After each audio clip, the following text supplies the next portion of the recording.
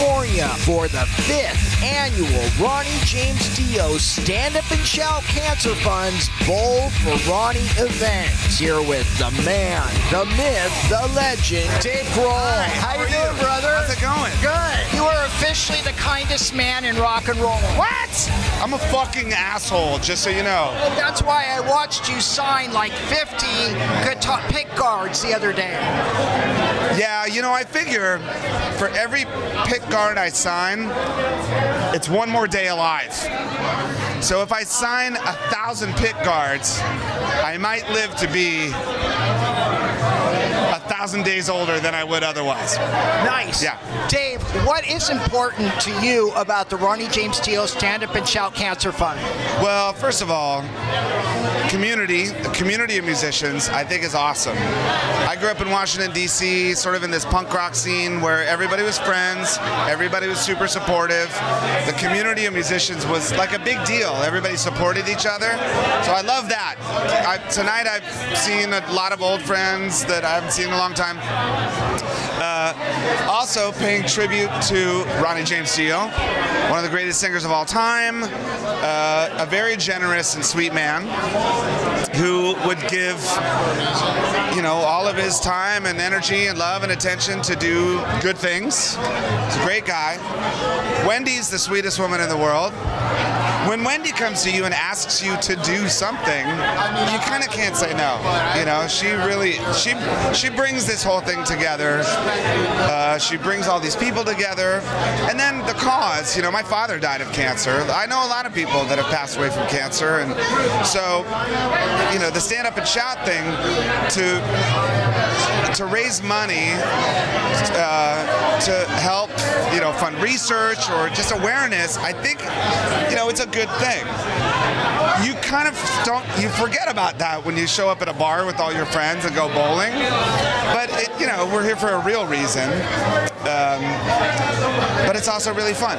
So it's good to be here. Dave, how did Ronnie James Dio's music affect your songwriting? Well, Holy Diver is one of the best fucking albums of all time.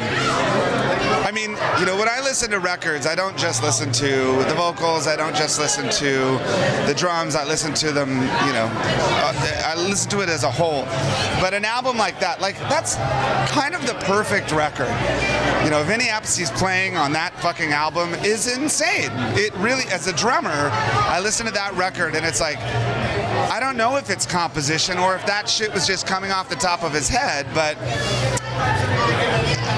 that album, as a drummer, that album is like incredibly inspiring and influential. But the simplicity of something like that, I mean, that's one of the things I've always loved about Dio's music is that it's not like overly complicated or orchestrated. It's a sum of like a few very simple parts, and it's powerful. So, you know, and I mean, I fucking grew up with that shit. I remember being, I don't know, 13 or 14 years old and seeing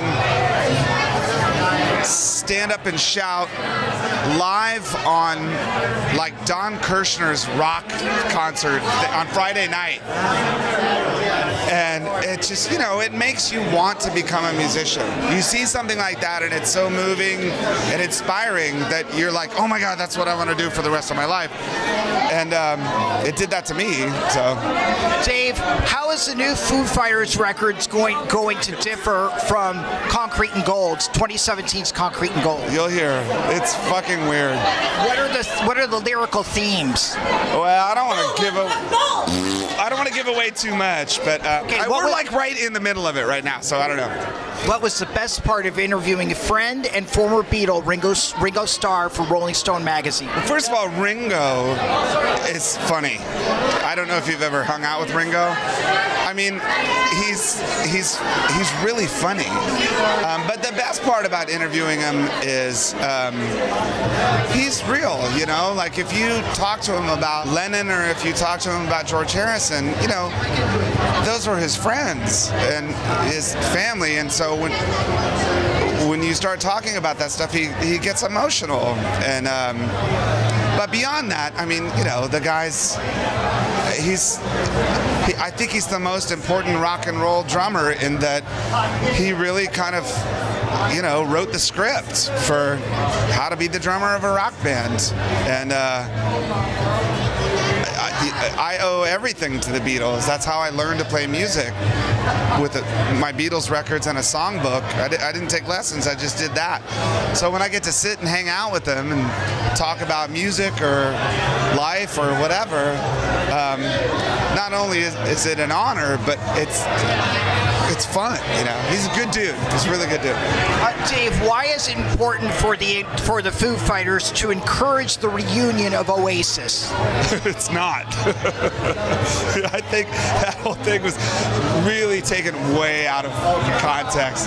But here's the way I look at it. I love everyone. I really do. Like, I could get along with pretty much anyone. And when it comes to music, I feel like, you know, we're lucky enough to play it. So I think the whole Oasis thing kind of got blown out of proportion. What Taylor jokingly said that we should start this petition, and then it kind of turned into this whole other thing. And I mean, I just love playing music, you know, and I've been lucky enough to survive the last 30 years of doing it. So if they were to get back together and play shows, I'd be super excited for all the people that really love Oasis. But if they don't, you know, I keep on living my life, and it's cool. How do you stay humble in the face of all the fame and adulation? It's actually really easy, because like, this is fun and stuff, but this isn't what it's all about. You know, I wake up every morning at like 4:30 or 5 o'clock in the morning, because I have to make sure that the coffee's ready, and I've had one cup before I get 3 kids off to school. And then I make sure that I go to my guys in my band, and we go to the studio and we do something right, so that then I can get up on stage and make 50,000 people sing along and get in my bed at the end of the night without a scratch. So it's easy.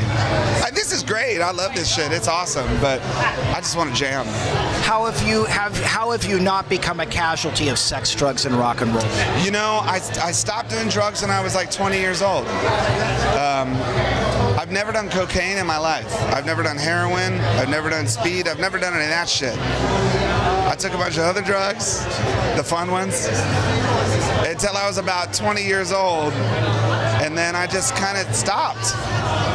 And like, you know what? I'll toke weed every once in a while, twice a year or something like that. But you know, I'd rather like have a drink with a bunch of old buddies, but I don't know. I don't know. I just keep going. What do you love most about your wife and children? I live in the craziest world of beautiful, brilliant, crazy people. My family is cool as shit. We really are. And it's every single day is an adventure. It's like you wake up in the morning and there's 25 things that I have to do that day.